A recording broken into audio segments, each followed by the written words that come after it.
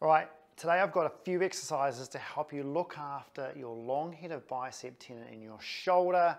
And this is especially important for people who have either had shoulder surgery or have got a shoulder injury or bicep tendinopathies in their shoulder from previous injuries, or even if you've got pain from pressing or doing things like front raises or shoulder press, then take a look at these exercises. Now, let's look at your anatomy a little bit beforehand. Remember, the long-headed bicep, okay? Remember, your bicep is split into two sort of muscle groups.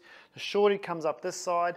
The long head comes right up through the front of your shoulder. Now, that's going to act as one, an anchor point for your arm for bicep curls, but two, as a big stabilizer for the front of the shoulder. Now, think of that as like a rope that's almost on a pulley system through the front of the shoulder, okay?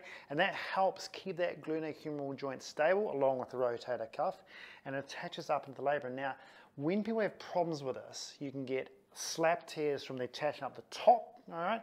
But also this section here can become what we call tendinopathic over time. If you get older, or you do a lot of heavy loading on that shoulder, this part of the tendon can get weaker, and that can lead to a source of pain. So this is also for people who have got tendinopathies in the shoulder just through time, age, doing weights, lifting heavy, to try and look after it, strengthen it up, stop the pain, and stop getting injured in the future. Now, first one I'm going to work on, the first two I'm going to work on is strengthening. Now, what I like doing first up is actually doing what we call short lever loading for the tendon, because long lever this way is usually too hard for the tendon if it's got a bit of a problem. So this way here, this sort of stuff is usually too hard. So having a straight arm like a front raise is probably too difficult if you've got pain with this. So what I like doing is simply using a resistance band from behind. Remember, the tendon's in the front, so you need the band from behind, and having your what we call a short lever. So meaning instead of being long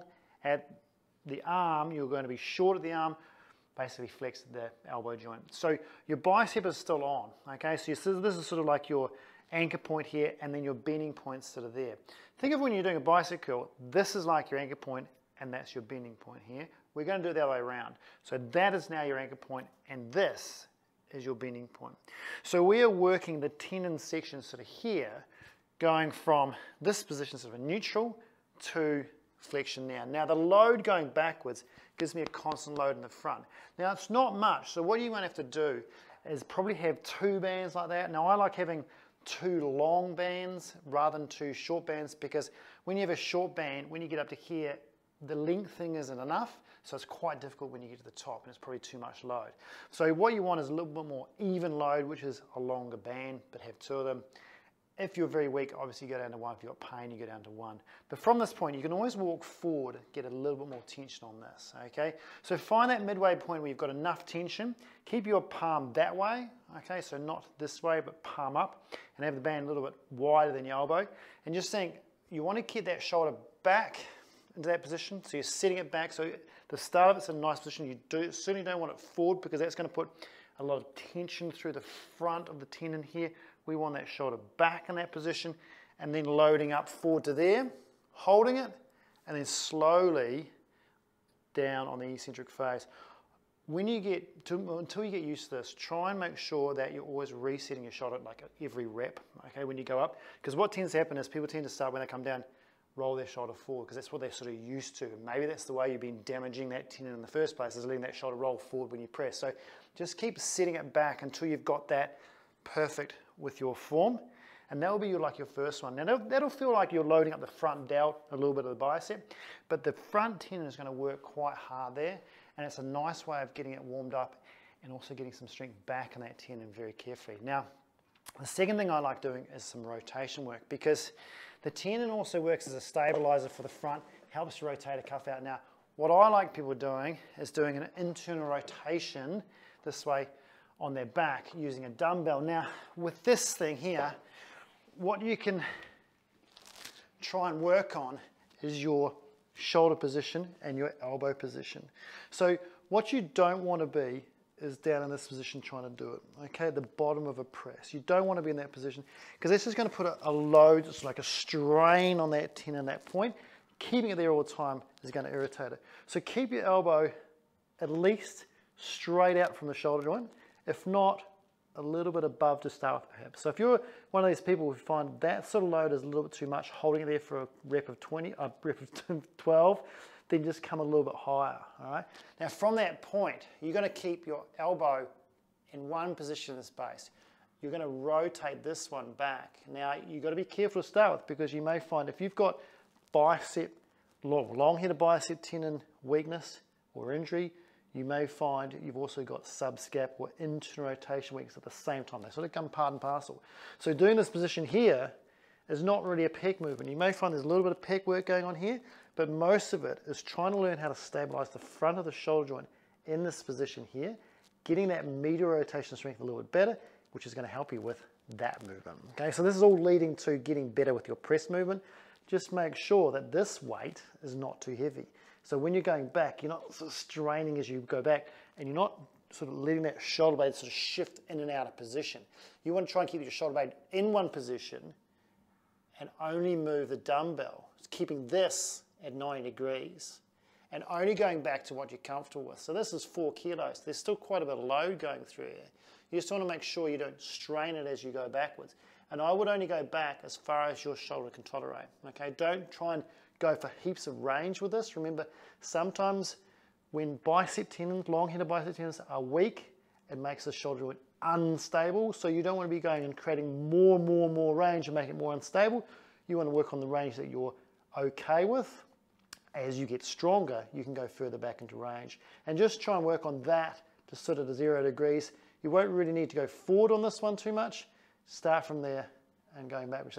Like I said, this is prepping you up for a bit of strength to push that way, all right? So when you get back into doing pressing work, that is improved a little more. And you'll find, what I find, people doing internal rotation work really helps their bicep tendon, guts of it, the strength of it, to be able to press forward. So next thing I want you working on is trying to improve. So well, think of those two as your tendon strengthening work. There's a whole lot of tendon strengthening work you can do. Those two are really great for the maintenance of that tendon in preparation for your pressing stuff. Now, I find people who have pain in their bicep tendon through pressing is because they're either going too low with their elbow, or they're letting their shoulder blade sort of go forward, which almost mimics the same thing.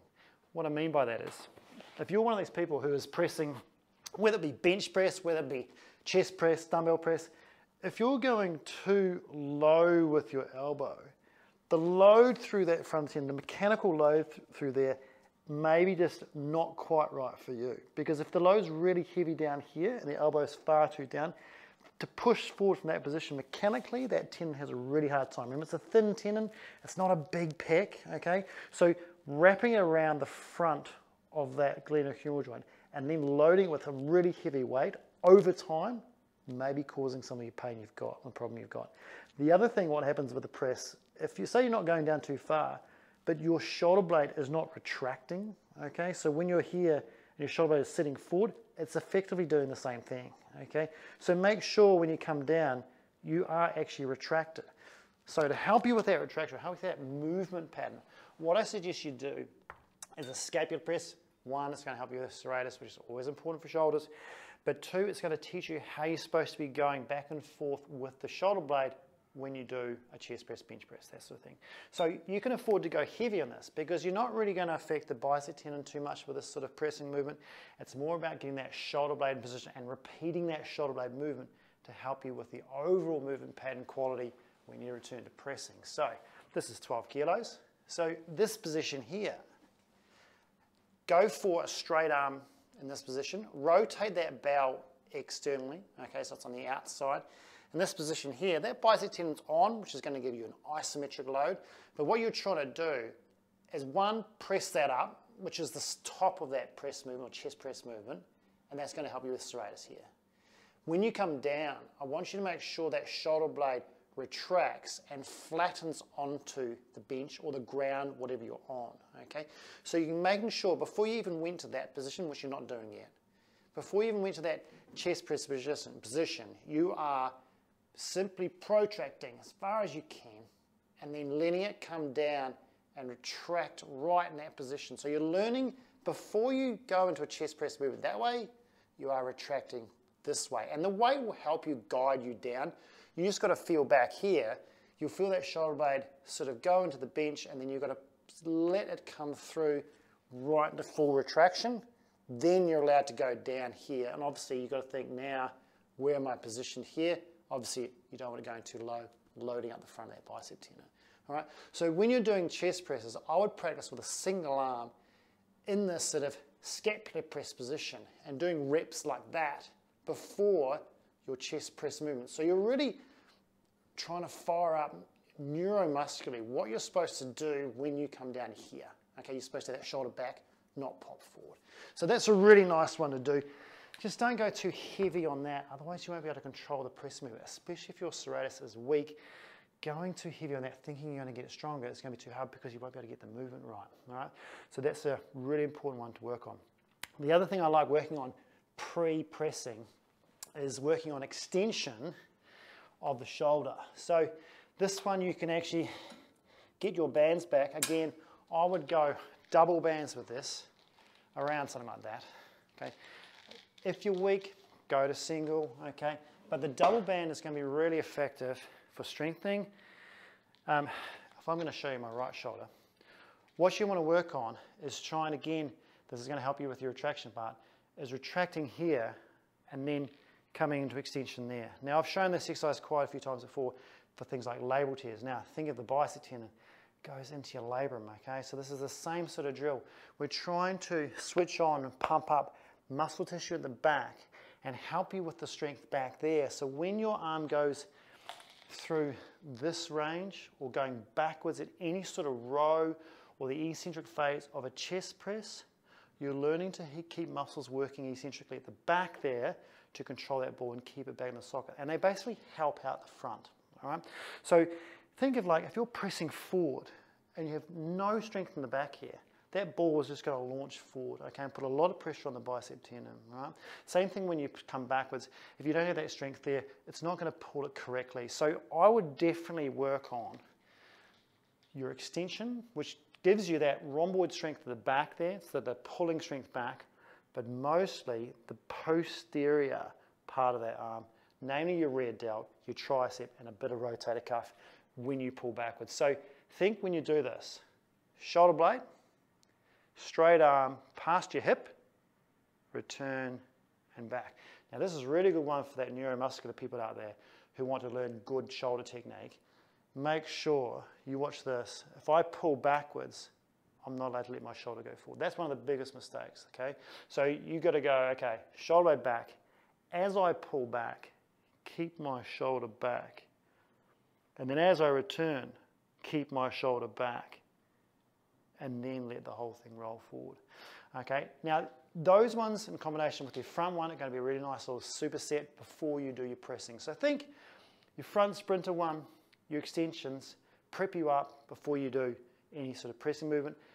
The kettlebell press in the air presses you forward to help you with that movement, that neuromuscular movement. And this one here, the internal rotation one, helps you with that overall strength pushing forward. Give those 4 a crack. Hope your bicep tendon feels better.